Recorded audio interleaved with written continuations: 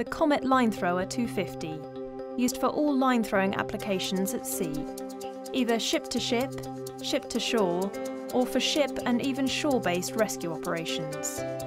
Projects a line to a range of a minimum of 240 metres in calm conditions.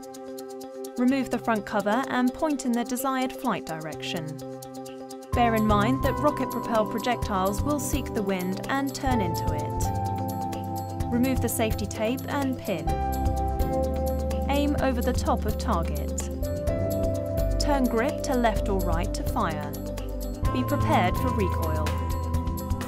If misfire occurs, hold unit in firing position for at least 60 seconds, then dispose of overboard.